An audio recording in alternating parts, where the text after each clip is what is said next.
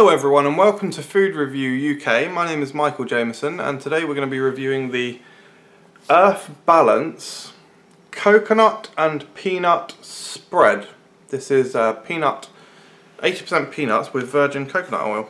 So I saw this in Tesco, it immediately grabbed me. A, because it's peanuts and coconut, which is like the best thing ever. Sorry if the lighting's a little bit weird in this image actually, I might, because there's like sun at the moment in the United Kingdom and it's just unusual and weird, isn't it? Anyway, yeah, let's try it. The other thing that interested me was the price.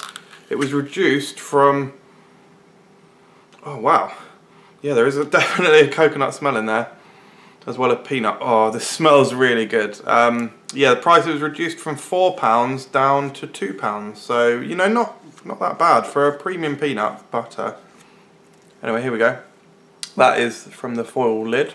Here we go. This is Earth Balance Coconut and Peanut Spread. Here we go. Very smooth. Oh, wow. That does exactly what it says on the tin. That is coconut and peanut in one delightful combination. Geez, that is really good. It's got a really nice peanut flavour to it. Very smooth texture. Maybe some people prefer it a bit crunchier than that, bit of crunch. Bit of crunch.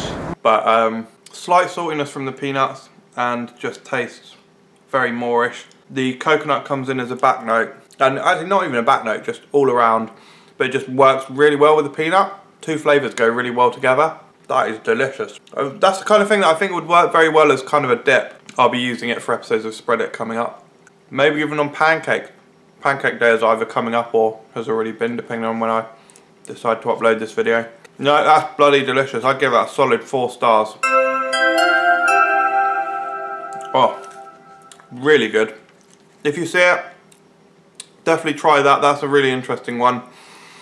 Thank you very much for watching, everyone. Follow me on Instagram @ResourceMan, and don't forget to subscribe for more videos. Welcome to England, the one thing UKIP doesn't say.